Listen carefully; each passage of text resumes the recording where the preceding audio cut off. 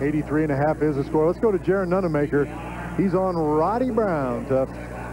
Well, Jaron is a guy that came on the tour in the springs, made some great rides. He's got a Dippin Kish bull that he should be able to ride.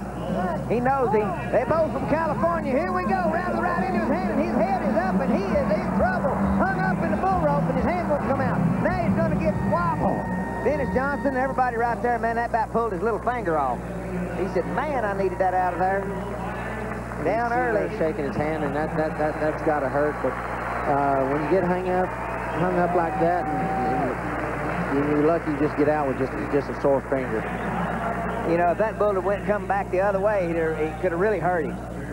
We started around the corner in good shape first round. That bull just got a little bit faster, got a little bit behind, and you know when they're spinning that fast, you just no way to catch up.